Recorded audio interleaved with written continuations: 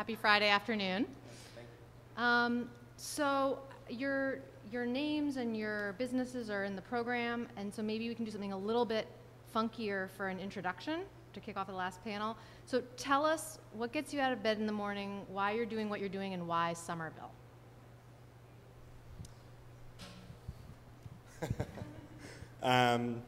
Just to reiterate, I am Zach, working with Bow Market.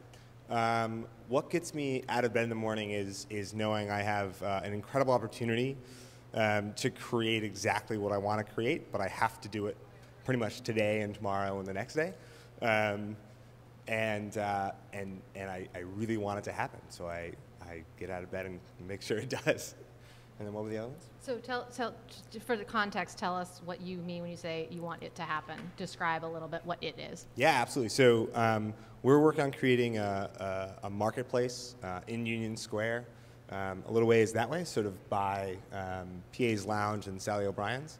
And so to get that done, we need to sort of form different partnerships with people across Somerville and people across Cambridge and Boston, within the city, in the private space, community groups, and so making sure that everyone is sort of on board with the project and ready for all the work that needs to get done is what we're really focused on today.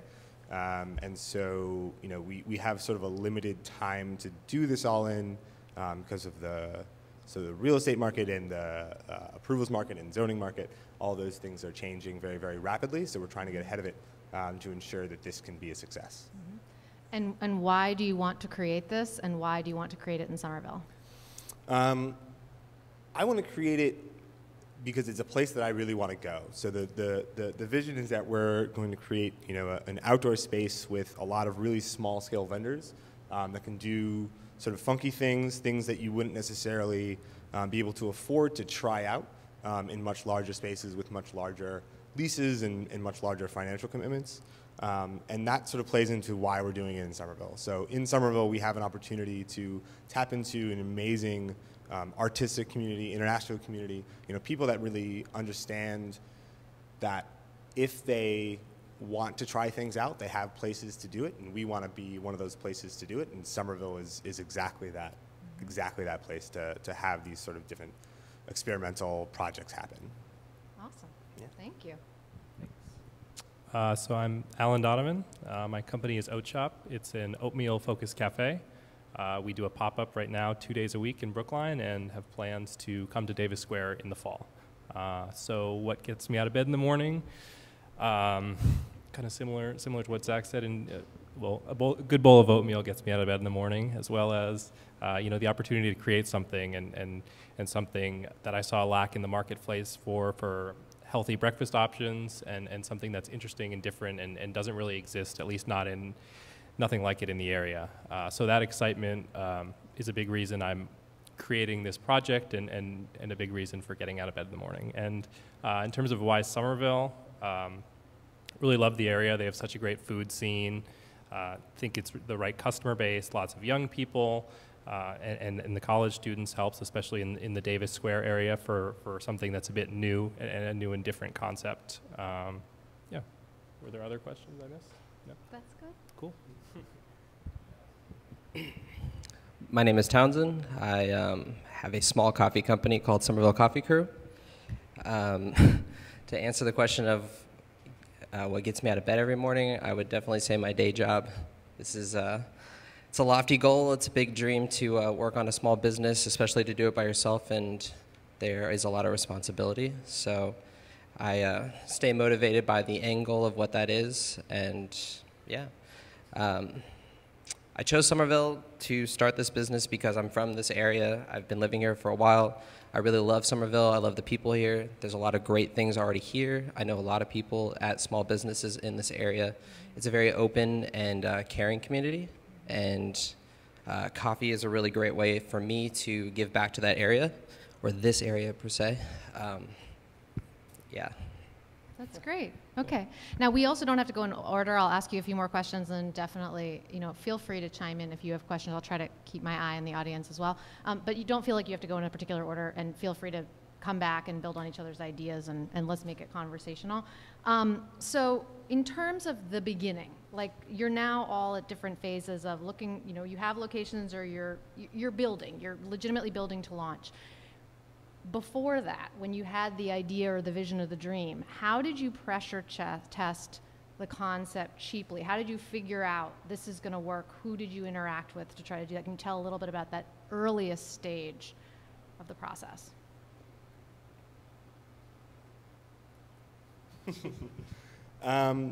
So before we were, you know, in earnest working on the exact project we're working on now, a few years ago, myself and one of my partners had looked into doing a similar but less large-scale project in Cambridge. And so we started getting in contact with vendors and started getting in contact with people that might want to have been involved in terms of, you know, are there vendors, are there artists or artisans that are interested in having small space on regular intervals to sell their wares, you know, sort of in the center of a square like Union Square, at the time Central Square. There was a ton of interest. We got a lot of interest from the people wanting to have an opportunity to sell their things and interact with the community in that way, but we ran into a lot of the zoning issues and the sort of permission from the city that sort of killed that project a few years ago. And so since then, when a location opened up, or the opportunity to have a location opened up, we sort of turned back on in terms of heavy precedent research. So in terms of building a marketplace, I don't know that we were going to be able to build a small marketplace because it has to exist as a larger thing, but we did a ton of precedent research around Boston, around the country, and around the world to understand how do these things support one another. How is it that someone can exist in, you know, in a stall, you know, a tenth the size of the space we're in now, and make it work. And so from doing all that research and understanding how we would be able to sort of outfit a property to have the minimum needs of a vendor, we came to understand that this was a viable project that we could pursue. So for me, with a food product, testing is of utmost importance. And so initially, I come from the finance world and saw the problem myself and definitely felt the need in that sense, and then started to bring it up to others if they would be interested in kind of a different healthy breakfast option, something that was quick and heartier than the current options out there. And then from there, just started having people try the product, and that started from family and friends initially, just to get their feedback, and then eventually more into getting it out there to the public, because family and friends might not always be fully honest with you. So that's why I'm doing a pop-up right now 2 days a week in Brookline, to really get to sell the product, get in front of paying customers, see what they like, don't like, gather all sorts of feedback, and kind of get the mistakes out of the way now before moving on to the permanent brick and mortar location. So I guess I would say that our project was a little bit different in that I have a design background. A lot of my initial project, or the design for what we're working on, and to give some context to what it is, we are currently building a 1971 Citroen H-van. It's from France. It's an old school vehicle, and the concept is to basically have a coffee van roaming around Boston, Cambridge, and Somerville. Initially, this project started in California, of all places, kind of strange, but I moved out there for a bit. We started this up in Northern California. We initially pushed out in farmers markets. Mm-hmm. So we just wanted to make sure that we really understood the rhythm of what it was and what we were trying to offer to individuals in our community, and really get a good sense for how to talk about coffee and educate people about that stuff.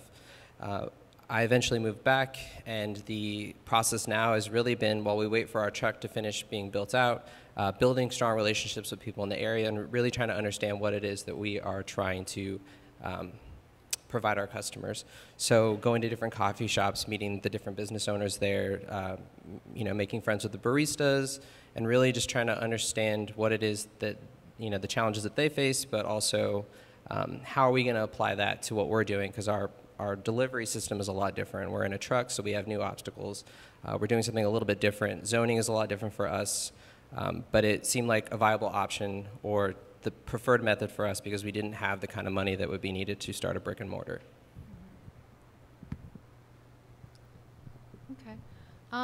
So a lot of media on entrepreneurship tells the story of sort of the heroic individual going out alone and, you know, conquering demons and things like that. But I think the reality for a lot of entrepreneurs is that certainly at the very, very early stage, mentors, influencers, champions, partners, folks like that are really instrumental to making some mistakes cheaply or, not, or avoiding them altogether. Can you think of, I'm going to sort of add another question into this as well. Can you tell us a little bit about who someone like that for you has been, and perhaps some advice that you received from them that's really influenced you arriving to the point that you're at now with what you're doing?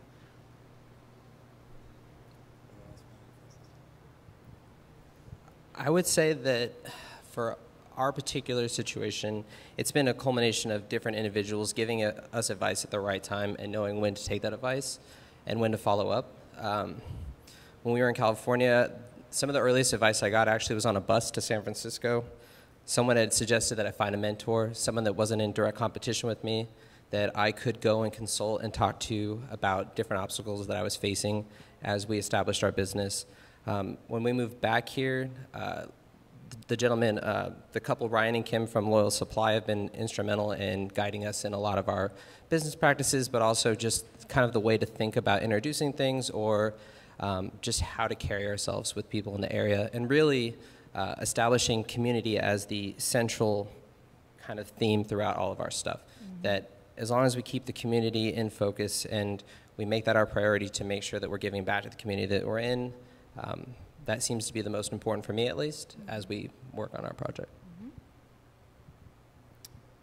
So I think for me, my background is not at all in food, no experience in any restaurants or food service, so it's been tremendously important to get out there and meet some people who have done it before and take advantage of all the resources. And luckily, there's a really tight-knit food community in the area, all sorts of meetups and things like that to participate in and find folks who are trying to do the same thing as you or have already done it. So it's been important to put together a team. I have a restaurant consultant I've been working with who's run restaurants himself and has provided invaluable insight to me throughout, as well as a lot of informal mentors, just people that I've met throughout, have been able to really help and definitely avoid a lot of the mistakes by running things by them and getting their advice and input. It's a tremendous resource, even though you might be technically the only one part of the business, but you can really form a great group to help you and get you through all sorts of challenges throughout. I'd say when I started working on this project in earnest, I was new as a business person to Union Square, and Esther here has been invaluable in terms of introducing us to sort of a lot of the players in the square. There's so many community groups, so many interesting, smaller businesses and medium-sized businesses and larger businesses that she's been really instrumental in introducing us to. It became very apparent when we were starting doing this that we needed to form a coalition with the community and with the business owners in the community and the individuals that live in the community to make sure that everyone was really comfortable with what's going on. And that's been incredibly valuable to the success so far of the project. In terms of a piece of advice that really sticks out, it came to me a bit randomly. I'm not even really sure who said this to me, but the idea of staying true to the concept and sort of ensuring that the concept was built around the specific project, not just sort of a project at large or a project in any locale or context, but staying true once you've got it and ensuring that you're not sort of compromising too far one way or the other. And that's really been a guiding force for myself and our partners to make sure that we are sticking to what it is that we wanted to do and not allowing some of the financial criteria or zoning criteria to pull our project down in one way or another. Great. So I have more questions, but I would love to hear from anyone in the audience. It could be questions, comments, things you want to share. Does anyone have anything? Okay, I'll keep going then.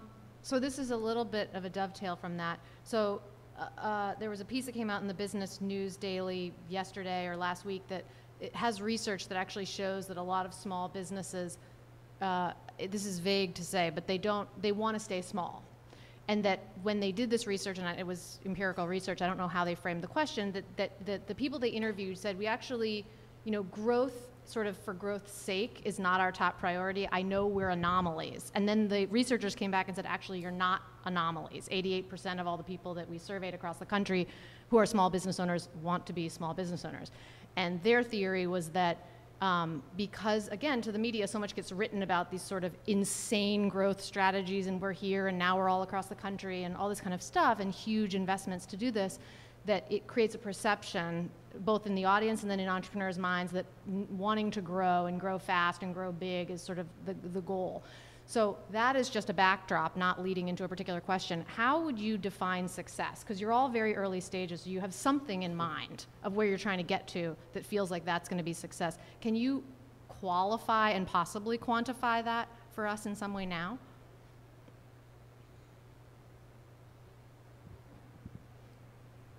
Maybe. I was thinking about, yeah. So I think success to me, and to try and quantify it a little bit, would be, you know, if in let's say 5 years, as the market's been open for say 4 of those years, if someone that is a friend of mine but doesn't know that I worked on the project invites me to Bow Market, that would be success. Nice, I love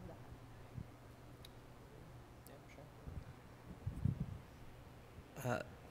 I guess to just kind of address my initial feeling of what success would be, that moment that I actually get to open for the first day and get to see everything kind of happening the way that I had kind of pictured that in my mind. Speaking to the point of massive growth and change in that way, I think, because it was a question that's come up before, for me, I would say that I have hesitation with wanting to get bigger than what we are or what it is right now, because it's hard for me to think that far ahead. But I would say that my biggest priority is that it becomes something that people come to Boston or they come to Somerville or Cambridge, and this is something that they look forward to having here uniquely. So I would rather keep it small, and that feels successful to me, to become a staple in the city that I want to be in, and to know that when people come here, they make it a point to come visit our shop. So I would call that success in my mind. I love that. I would say kind of similar to Townsend. I think it's tough to really think too much about growth before even opening a first location. So that's something that's definitely, I guess, in the back of my mind. But I think initially what I would look at as successful is just creating a community place, and a place that people are excited about and people make part of their daily routine. I think success to me is seeing people come back day after day, and that being kind of their morning routine, something that they look forward to every day. And I think, you know, one day, I think it's natural to think you would want to expand and get it out to more people, and maybe that means more locations or wholesale or things like that. But I think initially, I'm just trying to take it one step at a time, and it's hard to really focus on growth when I haven't even really gotten started. Yeah. I'm coming back to you guys if you have anything. Yes.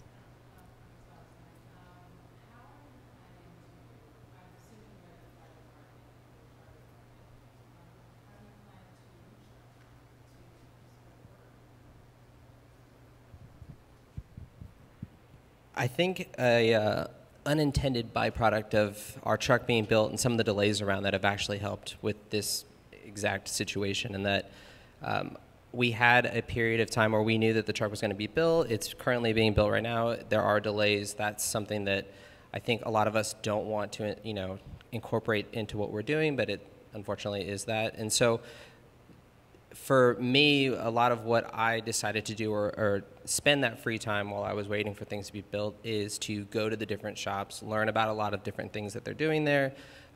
You know, it became a non-competition almost to meet with the coffee business owners and the baristas. I became regulars in a lot of these places. I take a lot of photographs in general, and so I will usually be with my camera in some instance. Started getting invited to different things in the coffee community and really tried to become a part of it, so that when we do pop up, we're not just some random company that started doing this and now we're here and, you know, help us.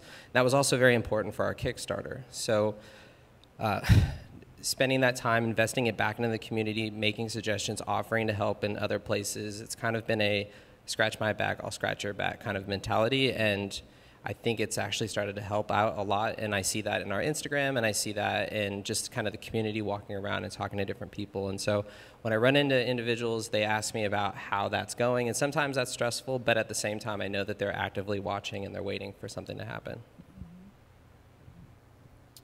Yeah, I would say definitely have some similarities to that in just the importance of getting the word out there far in advance of actually opening, and social media is huge, especially in the food space with pictures and Instagram being such a big thing. So that's something I try to be active in, as well as just doing things like pop-ups and events just to get the word out there. Word of mouth is huge, especially when you have a physical location, so getting into that area. So I'm doing a market in Davis Square, which absolutely helps, and just being generally plugged into the food community is absolutely important to get the word out there and be able to reach the media and make announcements and things like that, so that when the time comes to open, that people are at least familiar with it and curious enough to try it out.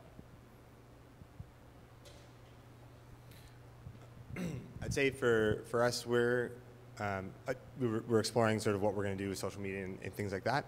We're also really relying on the community of vendors to bring in their own people. So we're really hoping that this will be an exciting opportunity for the vendors, that they want to encourage people to come and see them, which I'm sure they will.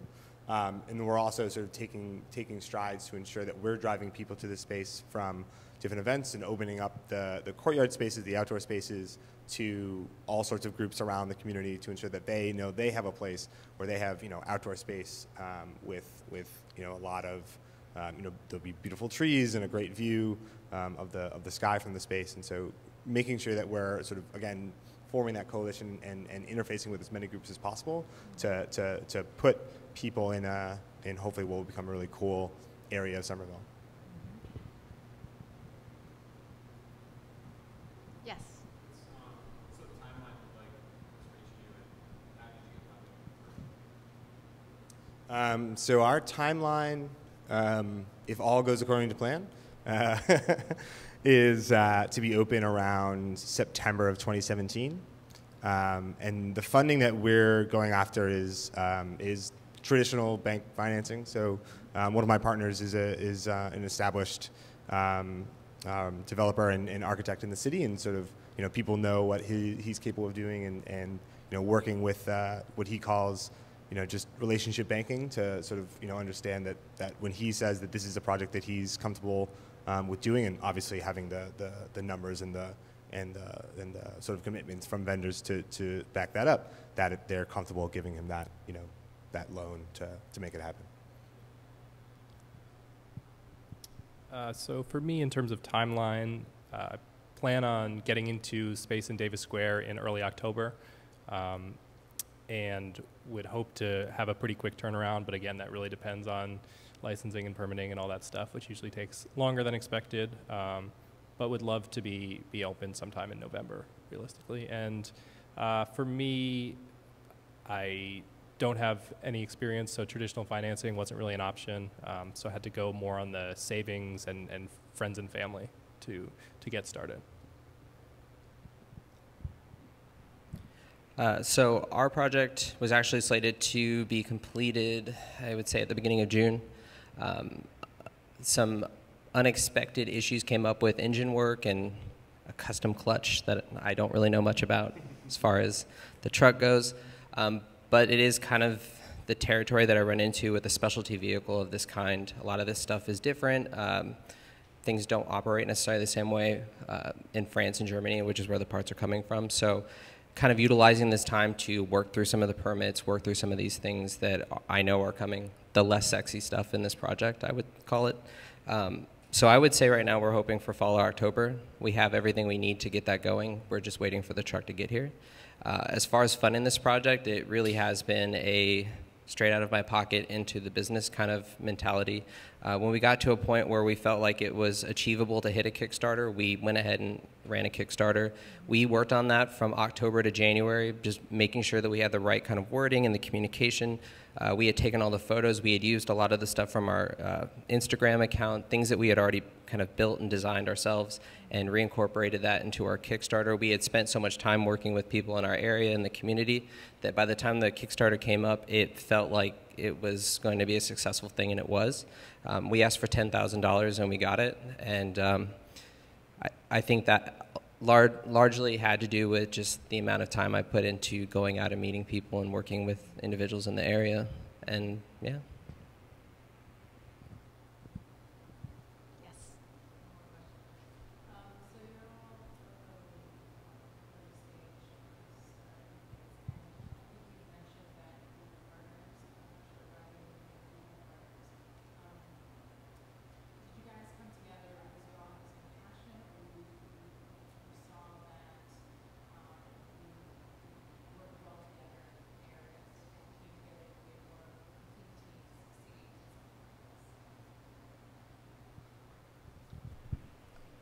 I would say that it's a combination of both.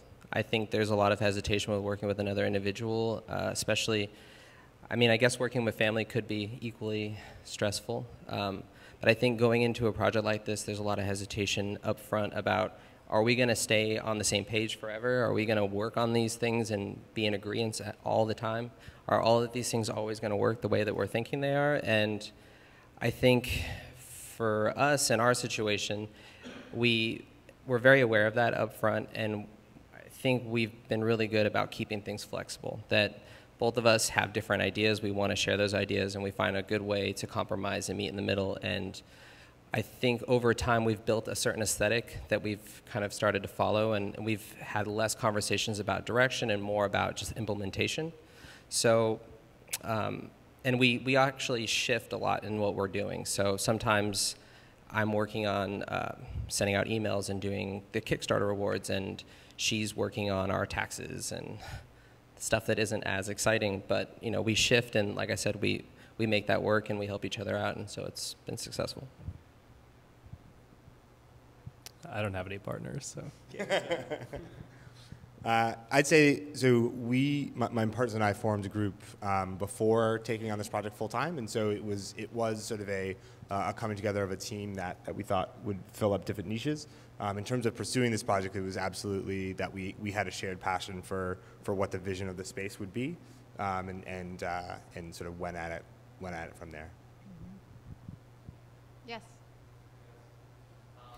We all love Somerville, which is great stuff, but I know you have drawn inspiration from other cities and other countries and other parts of the world. So, Townsend, I know with the coffee culture elsewhere, where have you guys seen other models or concepts where you're like, hey, I think we can drop this into our backyard?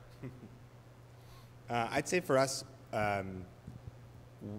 all three of us in the partnership have had a chance to travel, and seeing these sort of markets abroad has been really, really inspiring for us, and knowing that people can make a living in a really small space and can make it incredibly vibrant just by packing a small space with as many vendors as can succeed. And one of our partners is British and has, I think, had his eye on making something like this to sort of recreate what he was used to back home. Yeah, it's been a lot of fun to try and bring some of those more foreign influences to the heart of the most international space in Somerville. So stuff happening in London, or? Yeah, so in London, especially some of the food markets like Borough Market and Smithfields and St. John, and then I think some of the marketplaces and piazzas in Rome, because they're not very green and they're very outdoors, which is the sort of look and feel we're going for. And then I had a chance to take a vacation to Seville in Spain, and that was really just everyone just sort of around a space and occupying it, and that became the decoration, is sort of the design elements that we're going for the space. I definitely drew inspiration from other businesses outside of Boston. There's a place called Oatmeals in New York, some similar kind of porridge cafes in New York and London.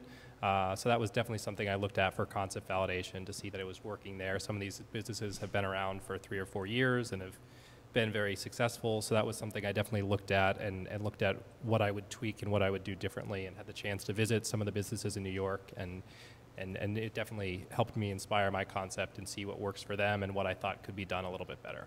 So that definitely helped. I would say that our initial concept was entirely based off a trip to Japan. We went to Osaka and we saw a gentleman with a coffee cart, and the setup was so incredibly simple, and I think that was the rabbit hole that started a lot of my business, actually. It was just so beautiful and intimate and real, and the coffee was excellent, and I think to have something so simple be so complex if you want it to be was really inspiring for us, and so we drew a lot of inspiration and a lot of the ritual aspect of what we're doing with our business from those practices from Japanese coffee making. So when we came back, the idea for a coffee truck actually kind of came from an indirect project that I was working on at the time, and the idea was to not have a truck that was like everyone else's truck. So we basically we went looking for a truck, and yeah, I wish. We went looking for a truck, and after hours and hours of looking for something on Google and different places, we actually found something, and it was the Citroen H. And it really worked in our favor because it had this, it's a post-World War II vehicle. It's crazy looking. They made less than 500,000, and it really lent itself to this kind of European cafe feeling. And we wanted to merge that with the Japanese style of coffee making. And so it really presented itself in kind of a completely new way. In my mind, it was a mashup of these two worlds that celebrate coffee in two completely different ways. And to kind of add to our own thing, you know, being designers, we want to make it inherently our own too, something that looks completely different than everyone else. And yeah. Well, I think what's interesting is, I mean, you're all in food retail, food and beverage retail. And so what's unique about entrepreneuring in food is that Zach, you said I wanted to create a place that I would want to go to. And I hear that in all of your stories. So I wonder if beyond the inspiration of, you know, what did you see or what did you visit that made you say, okay, I'm starting to have a picture in my mind. What are you noticing in yourselves as eaters? Because you're consumers of your own business in the sense that you're designing something that will feed you. And what trends are you noticing in the communities that you're looking to serve or the demographics you're looking to serve that give you confidence? Okay, there's me and then there are all these other people. Can you describe that a little bit? Like, what do you think people are hungry for, pardon the pun, that you're going to be able to deliver for them? I'd say the trends that I've really started, you know, noticed before the project but have been reinforced since the project are these two guys right here. So people really focused in on doing one thing, one concept really, really well, as opposed to trying to be a jack of all trades. People are really honing in on executing on a thing, and that's exactly what we're hoping to populate the market with, because that's what can work in a small space. So I think a cart, you know, is about maybe half the size of one of the spaces that we're, you know, hoping to fill, and it's exactly the sort of mantra that we are looking to support and sort of give people an opportunity to pursue. Mm-hmm.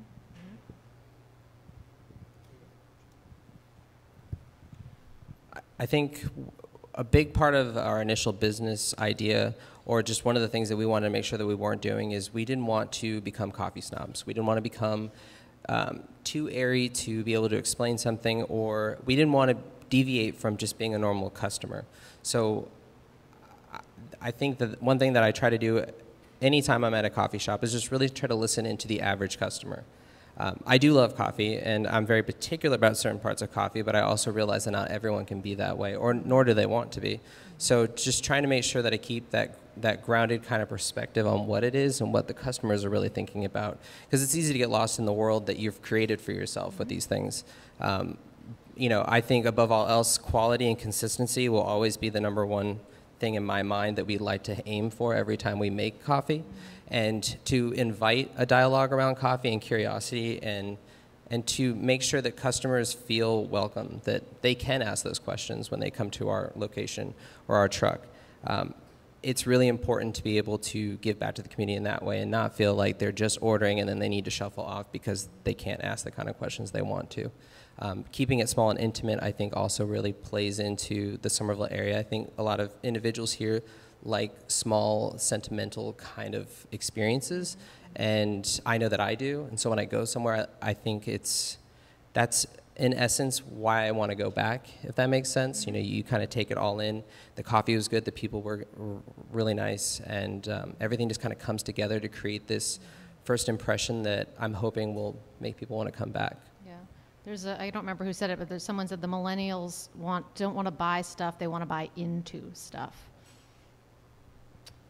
Yeah, and definitely I would agree with some of the points he said with trying to create something that's really inclusive in the food world. I know some places can come off as intimidating, whether that be the coffee or certain ingredients in food. So something that I want to create something that is familiar but still interesting, that kind of pushes the boundaries of what you would typically think of as oatmeal, which has this kind of boring grandma connotation. So how to make that interesting but still make it approachable is something I definitely wanted to create, and a big part of